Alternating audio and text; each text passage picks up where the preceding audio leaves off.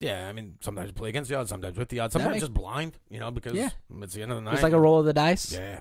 Yeah. I like horses. Horses is always blind. You go down, you look at it. Unless you're a horse doctor, you don't know what the fuck you're looking at. You're like, oh, I see guys down there like in the Armani suits and the big watches, and they're like touching horse balls and shit.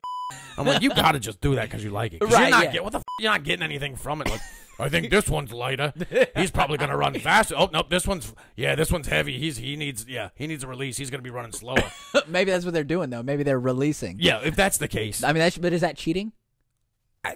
If you're running slower because your balls are full, then Babe Ruth's balls must have been so full. You know what I mean? Like, that's not what it's going to take to decide that this horse is going to win. Like, oh, this one's a little...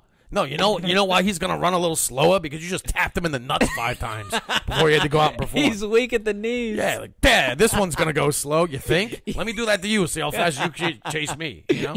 No